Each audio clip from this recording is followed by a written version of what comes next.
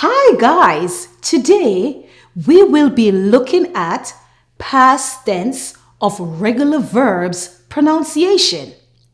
Sometimes it can be very confusing which sound to use when pronouncing words that end with ed.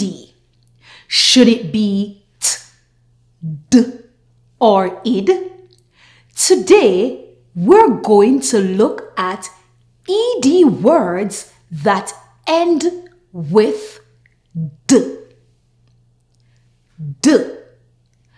Verbs that end with a voiced sound l, n, f, m, r, b, v, g, w, y, z, and vowel sounds, the ed is d, no extra syllable.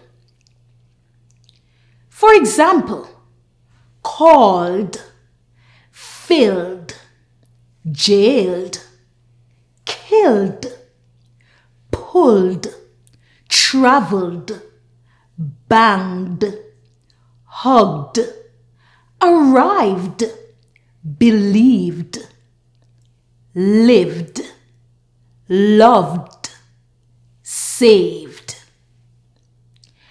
enjoyed, played, stayed, performed, malformed, answered, appeared, entered, shared, described, changed, allowed, followed, showed, burned, cleaned, happened, listened, opened, planned, rained, yawned, realized, agreed, closed, died, studied, tried, used, worried.